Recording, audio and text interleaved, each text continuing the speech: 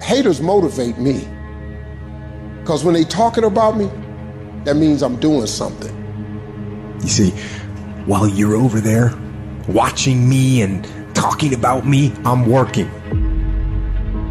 I'm working hard. I'm taking things to the next level.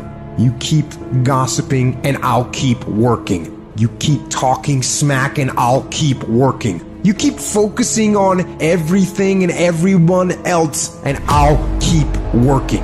And when you finally look around at where you are and where I'm at, you'll realize that you have nothing left to talk smack about. And you will lose and I will win.